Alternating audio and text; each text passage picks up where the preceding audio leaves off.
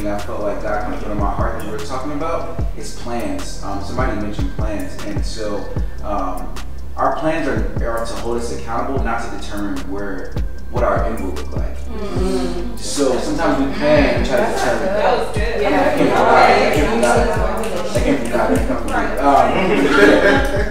Glory to God. So our plan is to hold us accountable, not to determine what our end will look like. So I think a lot of times when you plan, you're like, oh man, I want this to look like this, or what do you want to be when you grow up? It's like you're looking at this whole long thing. You're afraid to plan because you just don't know every step. But I think it's just to hold you accountable, because at the end of the day, we all know this God's plan.